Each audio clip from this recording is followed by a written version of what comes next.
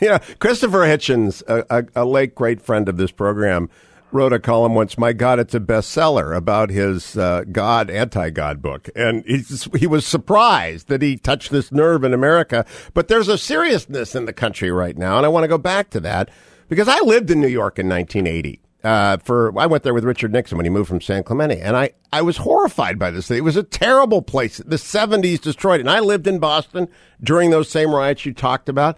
I don't want to go back. There's no one in their right mind that wants to go back, nor did I actually think many people seriously believed that racism in this country was as bad now as it was then. Do you think they seriously believe that, Charles, or is it simply a pose from which to profit?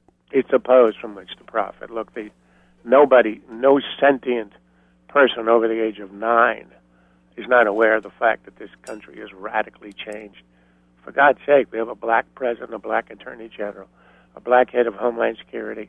50 years ago, blacks were being legally segregated in parts of the country. I mean, this country has changed itself more and in a better way in race relations than any country in the history of the world.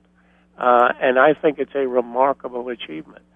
And I think these people who are whipping up this sentiment, they know that is true.